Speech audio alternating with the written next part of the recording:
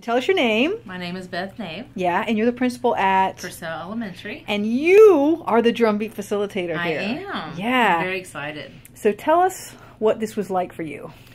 Well, it allowed me to get back into the classroom and get it back into some teaching, which made me a little nervous at first, but it was really fun and very exciting, and I got to see a lot of students develop and change over that 10 weeks.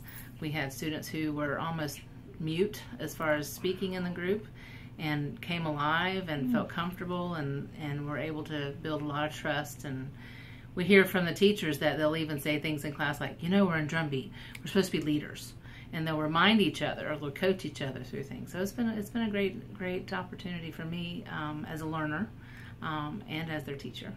Awesome.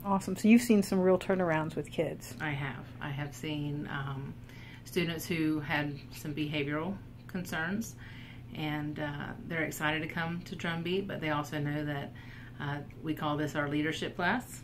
So we're developing leadership skills, and we're not focusing on any negativity. We're focusing on the positives and how that can improve their life. And the thing that really got to me were the things that they would share about that were deep concerns from home or school, and they really opened up, and the group really cherished the honesty because we built that trust piece. So have your teachers been seeing changes in behavior as a result of students in drumbeat? Yes, we've seen mostly that they're showing the leadership piece, that they're not as disruptive or focusing on other things, that they're trying to focus on doing better themselves. Now, they're not perfect, but they're in training, and they're more aware. And I think that's the key, is that they have like an internal piece that's talking, that says, wait a minute, you're in drumbeat, you're supposed to be a leader, not getting in trouble.